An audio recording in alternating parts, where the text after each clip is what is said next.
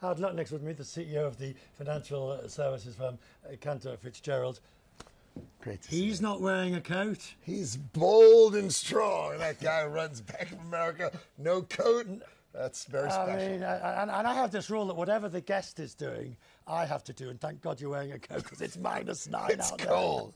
All right, look, this year, how are you defining this year? Because so far people, besides Brian Moynihan, who seems to be always cheerful, most people are saying it's going to be okay, but don't expect a gangbusters. Yeah, I think the over expectation of positive Fed cuts is just so ridiculous. It's sort of entertaining. Oh, the Fed's going to cut 175 basis points.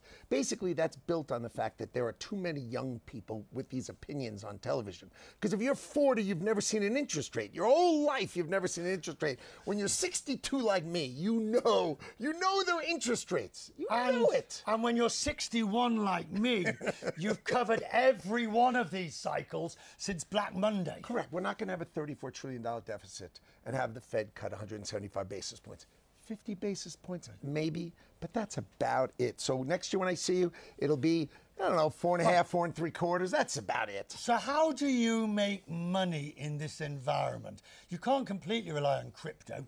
No. Well, look, I like crypto for a few reasons. I like two things. I like Bitcoin but I like Bitcoin not because it's a wonderful thing. It's because the emerging markets, people think like, oh, ETFs in America, right? Why would Americans buy Bitcoin? Why would Americans use stablecoin? They don't need it. It's silly. Matter of fact, G7, it's silly. But imagine if you lived in Turkey or Venezuela or Argentina.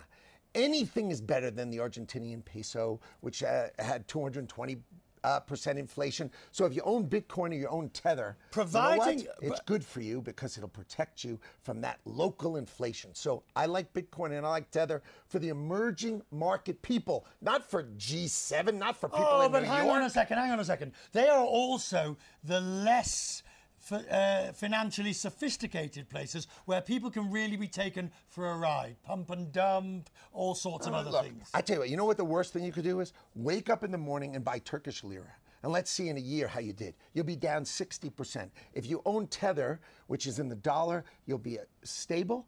And if you own Bitcoin, it'll be up or down, but you won't be down 60% just by inflation. But what purpose do these crypto serve besides this sort of speculative? Just described it. But you're saying they're a stable source of value. And if you look at Bitcoin over the last 2 years, can you seriously say that?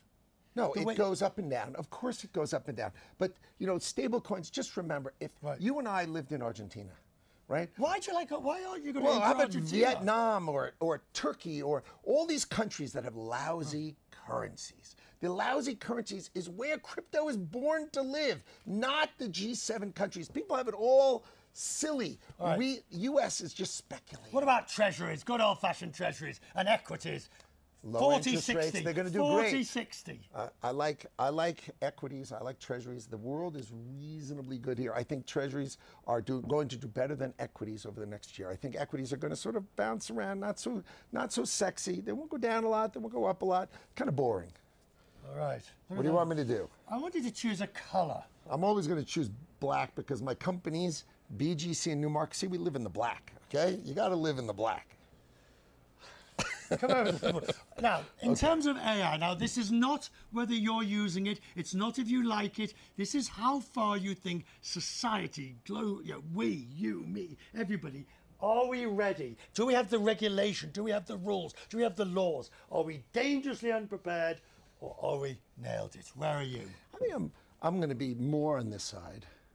Okay, I don't think the regulation stuff is really important. I don't think these things are. What is this? These are the risks: retraining, ethics, public good. Well, what's with the risks? How about something good? Why can't there be something good? How about this?